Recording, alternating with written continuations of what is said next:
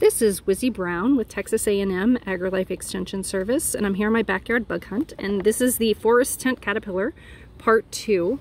So most tent caterpillars are going to make webbing in trees, but they will do it where two branches meet, so kind of in the crotch of trees.